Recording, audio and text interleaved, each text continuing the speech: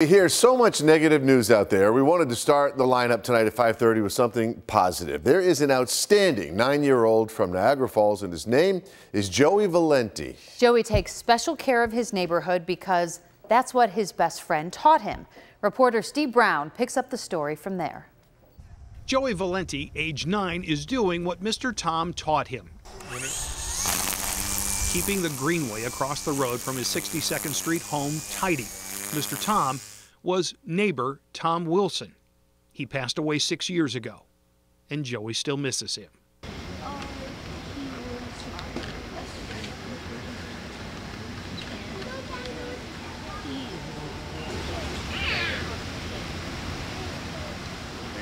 You see, when Joey was just a toddler, he and Mr. Tom were very good buddies.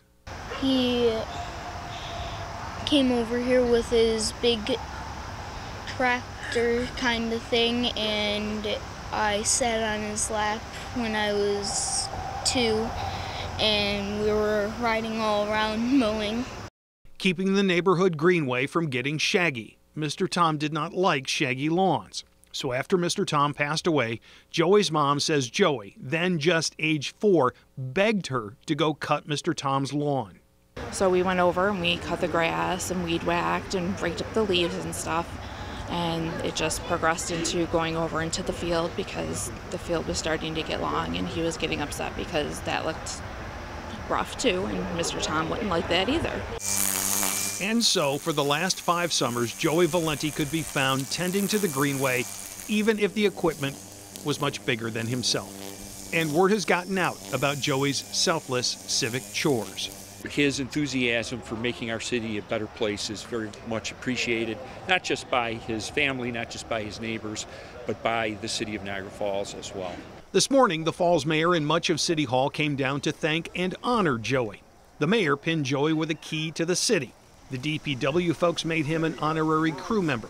There was a t-shirt from the fire department and a backpack with goodies inside from the police department. And because Joey likes fishing, a new rod and reel. Fish, I'm told, if you ask the mayor, they're jumping all over the place here, so hopefully when you're not working on the lawn, you can head out for that. This was all a surprise and apparently a good one. It was amazing. And after the presentations, Joey, in his new DPW shirt, went off to get after that shaggy lawn across the street, just like Mr. Tom taught him. Because that's what he would have wanted.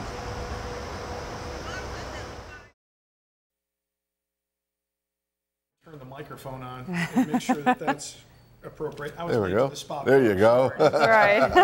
Happens. If there was a downside to this very wonderful day for Joey, it was that his dad could not get off from work to see his son being honored. So Joey's dad, the story is going to be posted on WGRZ.com. We hope it gives you a sense of how impressive we think your son is.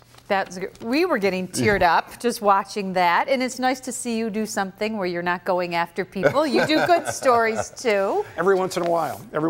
I was communicating by text with his mom because she supplied the photos of Mr. Tom for us today.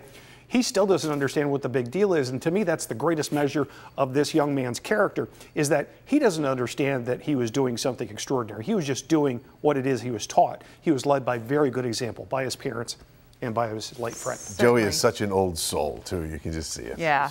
Great kid. And just great of the mayor and all those city workers to show up and support him. He may be one of them someday. He could very well could be. He'll be welcome. Great story. Thank you, Steve.